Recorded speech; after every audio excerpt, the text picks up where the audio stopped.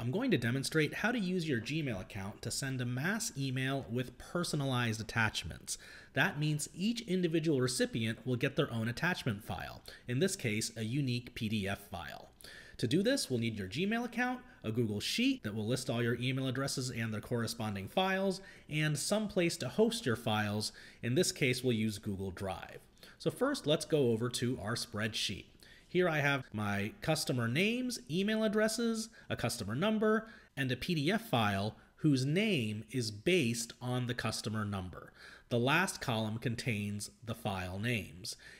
Now, in order for this to work, the column containing the attachments must be named attachment something. So it can be just attachment, it could be attachment 1, or it could be attachment file.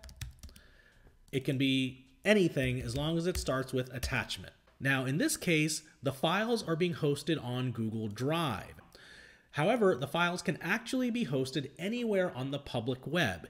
If the files are hosted someplace other than Google Drive, then the value of these cells should be the full URL to the file.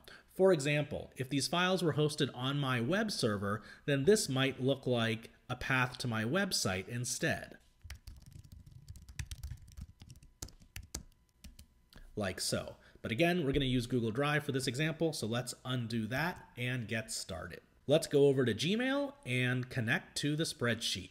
I'm assuming you have GMass already set up. Click the Spreadsheet Connector button. Choose the spreadsheet. Connect to it. A Compose window will now launch with all of my recipients. And now let's type our message. I'll personalize the email with the recipient's first name.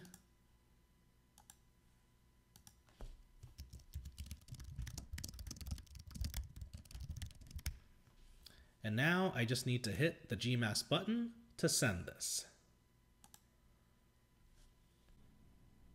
And we're done. Now if I go to my Sent Mail folder, I'll see that each recipient received their unique PDF file.